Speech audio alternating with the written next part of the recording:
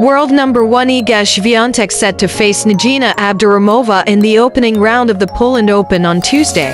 Having a remarkable season, the Polish player has achieved an impressive record of 42 wins out of 49 matches. Notably, she emerged as the champion at the Qatar Open, Stuttgart Open, and the 2023 French Open. Additionally, she secured second-place finishes at the Dubai Tennis Championships and the Madrid Open.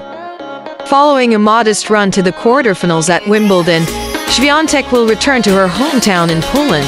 She showcased her skills by defeating Petra Martic and Belinda Bencic before eventually losing to Alina Svitolina in a challenging three-set match, with the final score being 7-5, 6-7-5, 6-2. In contrast, Nigina Abduraimova has had limited participation on the main tour this season, having played just one match. However, she has achieved 22 victories out of 43 matches, including a title-winning performance at the W60 Warsaw Open. Additionally, she secured a runner-up position at the W40 Pune tournament.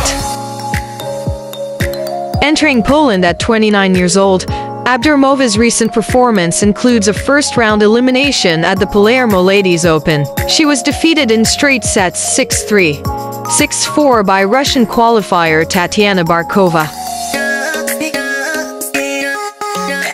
Swiatek and Abduraimova have yet to meet each other on the main tour, resulting in a head-to-head record of 0-0 between the two players. Good luck, ladies! Please like and subscribe, the Commenting Squad.